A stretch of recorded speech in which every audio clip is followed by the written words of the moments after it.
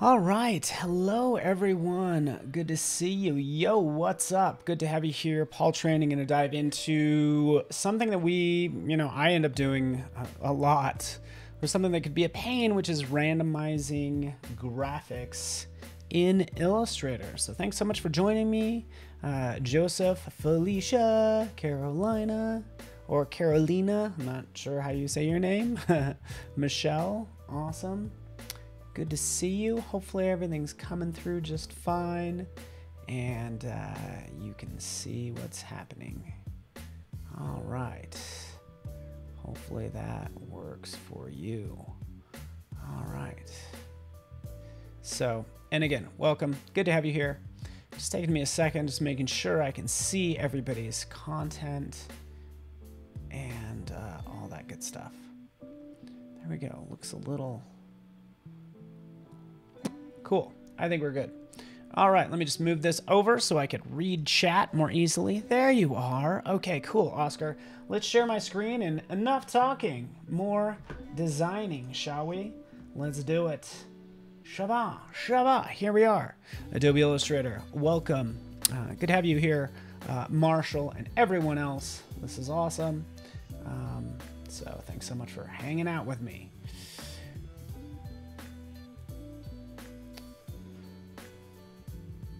All right. Cool. Hopefully you guys can see this, can see the chat okay. Or the video. So just confirm the video is good. That would be fantastic because I'm getting some notifications on my end of things. So cool. All right. Let's dive into this. Here, I currently don't have anything, but hey, let's make some quick graphics if you guys don't mind. Hope that works for you. Jump in here. Let's just grab, boom, boom. There we are. Pick a different color, Paul, huh? Be a little more interesting than that. Oh, that green was electric. But let's just make a quick, sort of like Pseudoleaf. Grab these opposing corners, and we'll just kind of go do something like that. Okay? Pretty straightforward. Okay, so let me know if the video is good. Magda, which is such a cool name, by the way. So yeah, here is a leaf, and I want to have many different colors of this leaf kind of all over the place, right? That's the idea. Video is good. Fantastic. Must be my end. Nonetheless, here's my, my graphic. So I could take this, I could do a couple different things with it. First off, I could drag it into my symbols panel and call it leaf, right? You guys know where I'm going with this, right? I just made it a symbol. Bam! There it is. Easy enough. Kind of put that off to the side. We'll go to our symbol sprayer tool, right? We'll select our symbol down here. You guys know how this goes, right? Click, and there you have a bunch of leaves, right? Which is okay. So you end up doing this, Oscar. Tell me if this makes sense. Like, you'll do these leaves, and then you're like, oh, well, I gotta go in here. I gotta somehow randomize it this way. So we could still do that, use the symbol shifter tool, right, to kind of shift those around and push them around.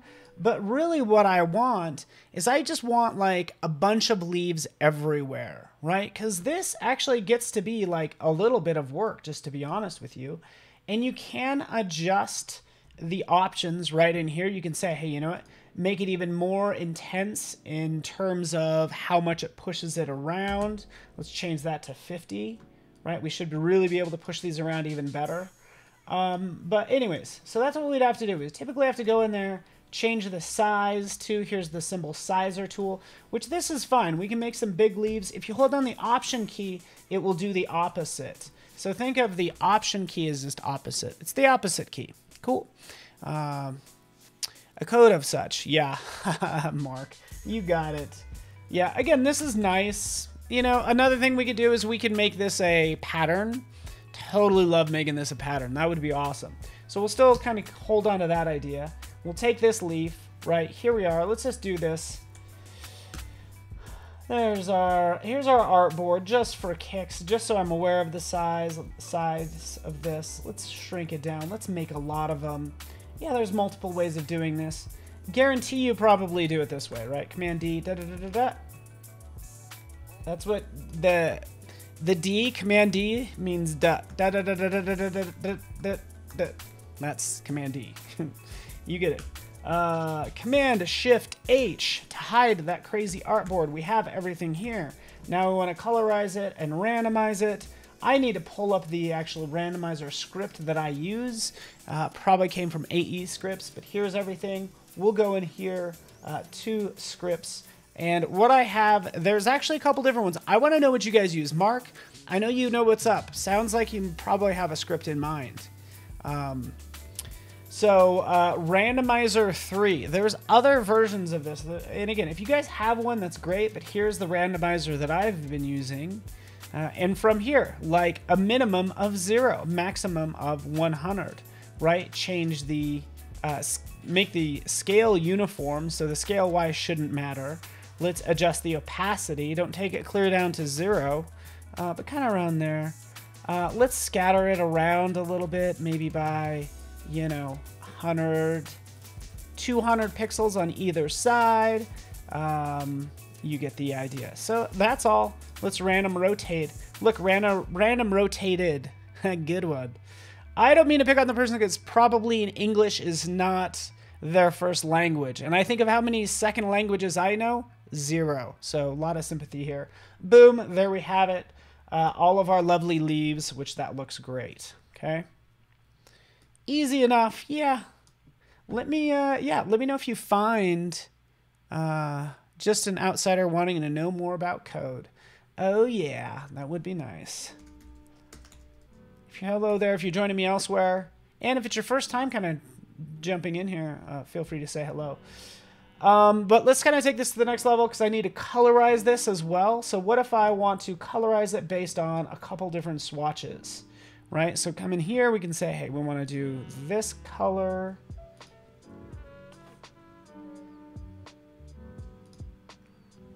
Select everything. Let's do like maybe let's just do some fun colors just to make sure this works. I usually do a lot of neon colors, but we'll do sure, we'll do a red, we'll do an orange, we'll do a yellow, we'll do a true green, we'll do this like teal color, right? So those are the colors we'll go for, and we'll see what happens. So just selecting those colors, going up to scripts. Sure enough, in here we can have and use what is called random swatches fill. And a warm welcome to Mustafa from Egypt for the first time. Good to have you here. Random swatches fill. Let's make sure these are ungrouped. Break link to symbol. How is that even a symbol in the first place is what I want to know. The thing about this script, the random swatches fill, is it does have to be... Oh, I accidentally used a symbol for all this scattering. So let's take that back some. It's a good chance to show you guys how I did this. These were all symbols. Shame on me. Ah.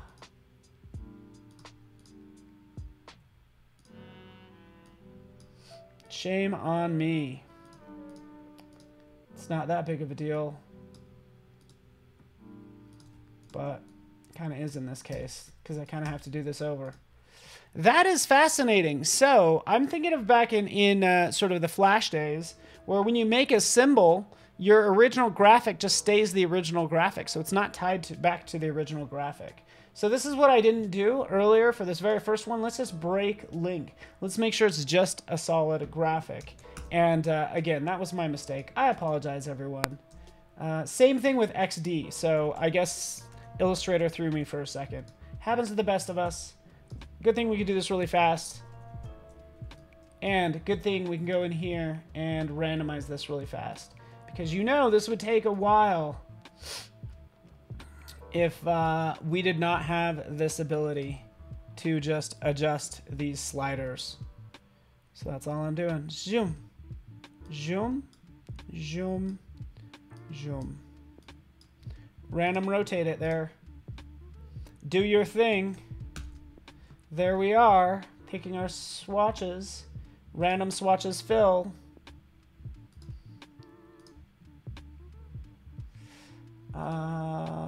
Random swatches fill. Make sure they're ungrouped.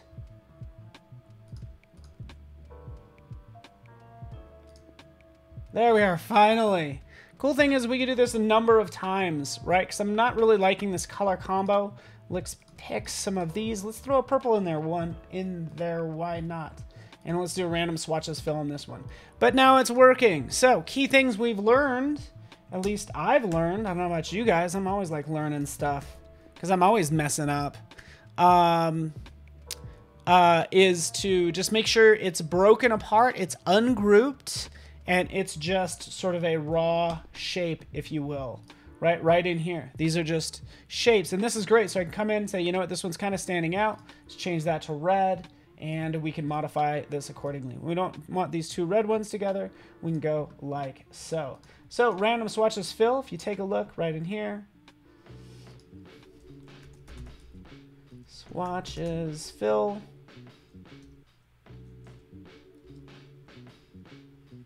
From Vector Boom. Sorry, I was thinking of Illustrator.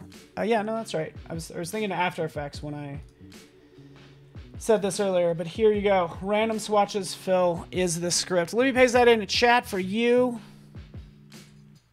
Right, and it's the little things. Honestly, you don't really learn until you like maybe break something. Then you're like, oh, that's what I need to do. Dennis, what's up? What is real? What's up? Muriel as well. So there you have it. I don't know what else you want to know about this, right? The last thing I'll do really fast is I'll make a quick brush. Okay, so let's do that. Jump in here. We'll grab one of these. Bam, there it is. Actually, we'll take a group of these. Let's take this group. Since I have time, and then I gotta go try to run. And I gotta go running after this, guys. I gotta try to run a mile in under 6 minutes. So wish me luck. It's crazy. Last way, if you want to create some nice randomness, use brushes. So, because we have a pattern brush that we can make. So just take these graphics, drop it in here, make a scatter brush or a pattern brush. So we could go with scatter brush. It's gonna do exactly what you think it's going to do. Right up here, those same sort of sliders. So this is leaves. Right? So we will make this random, and then we adjust below and above that size. But keep in mind, this gets really high really fast. So you don't want to tweak it that much. Spacing will keep us fixed.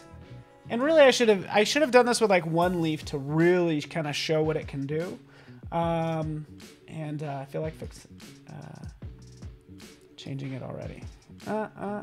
Rotation, random, should be 180 plus 180, something like that, and then click OK.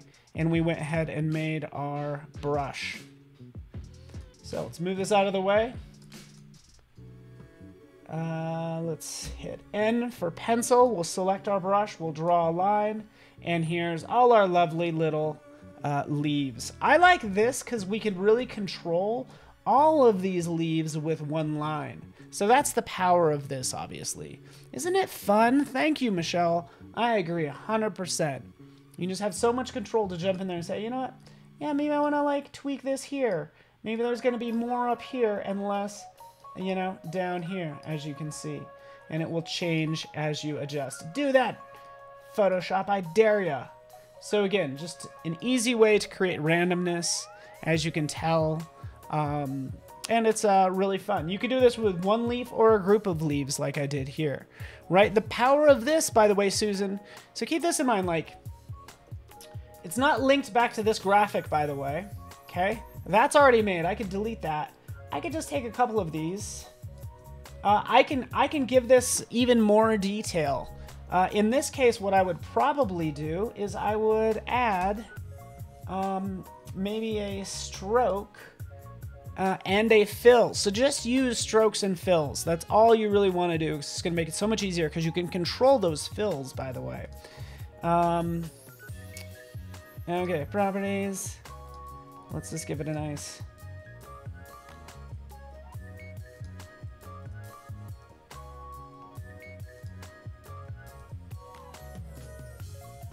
Or not.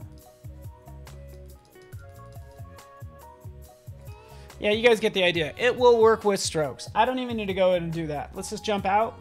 I'm going to do one more thing really fast. You ready for this? Okay, Magda. It is a nice brush, so it works out well. Let's undo this craziness. Come on, where is it? There it is. Right, back to our brush. Let's go to double click on this and then come in here and get familiar with some of these settings. Because I could say, hey, you know what? This red, this key color, boom, which I could always change it. So change it, do a hue shift, right? So that's what I'm going to do, a hue shift on the red, because the red's maybe a little much. Let's preview it. Boom, we could see it change. It's changing based on the fill color. So let's change this right over here. We're going to change this to a teal blue. Oops, sorry. There we go. We changed it to a teal blue. So let's just double click in here. The key color is still red, so that's what it's going to shift to, and that's what it has with a hue shift. If I change it to tints and shades, come on, buddy. There we go. Tints and shades tints it that color. So again, you have control over the color after the fact, as you can see, right? Again, sometimes it seems like you have to toggle this on and off to really have it take. Since I already have it drawn, that's, I think, the situation that's going on. So let's go ahead and sample this green. Boom. Let's preview it again. Not a whole lot happening there, but you get the idea. Let's go to the yellow. Hue shift. Yeah, you guys get the idea. Right, cool, randomness. You could save this video for later and watch it again. Awesome.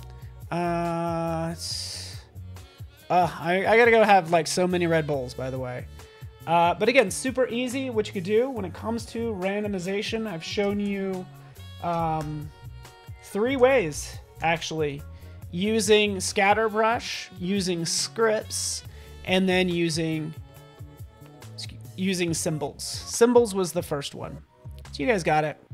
Can you name both scripts one more time? Gladly. I'm sorry I went through that so fast. By the way, I don't even remember why I got randomizer. Shame on me.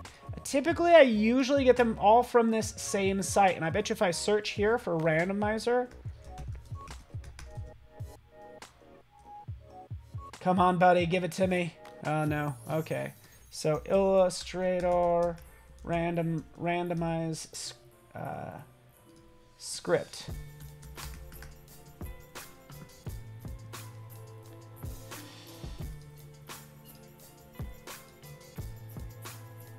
Okay, let's make sure this is... Yeah, so go to Vector Boom is the short of it. Hopefully that helps you. Marcus, I appreciate you. Michelle, everyone, you guys are fantastic. Apparently we're going to advertise shoes right now. I don't know why, but that's what's going on. So appreciate you guys. And yeah, stay safe out there, everybody. Let me know what else you want to see. I will be covering how to make Sticker Mule stickers tomorrow on my masterclass, my design masterclass. I'm going to be creating some typographic posters. It's going to be part 2 of that fun series, and more coming along. So anyways, yeah, it looks like installing them is a whole lesson in and of itself. Such a pain. I'm so sorry. Will it ever be built into Illustrator? We don't want to take money away from people who are writing these plugins, typically. So I don't know. We could always end up doing it. But you guys get the idea. Thanks so much for hanging out with me. Appreciate you guys. Go ahead, make some cool stuff. I know I'm going to do my best too as well. And let's continue the conversation online. Follow me through all the social medias. Thanks, guys. Bye. See you.